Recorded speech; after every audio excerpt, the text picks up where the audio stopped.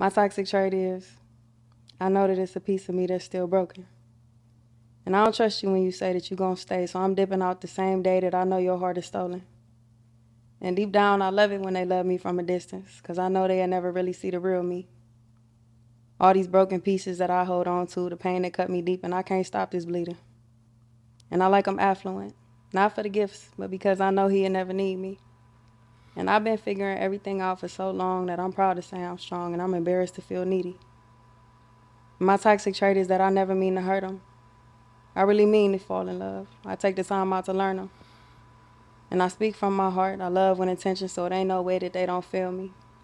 But my capacity to love is the best thing I got, so that's all I show. Because who could love the real me? And my toxic trait is that they hurt more than they hurt me when I finally say I'm leaving. And when I'm done, I really mean it. But they never believe it. Because we come from a generation of people that be saying shit they don't be meaning.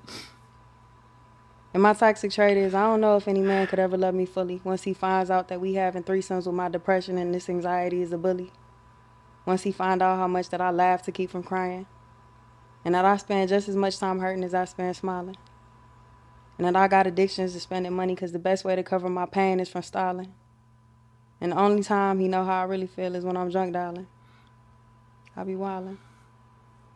And my toxic trait is that I recognize your pain. And I'm drawn to you because mine feels the same. And my toxic trait is that I love broken men because they won't never know how to tell whose is whose pieces. And I'm addicted to being the only one that ever need me.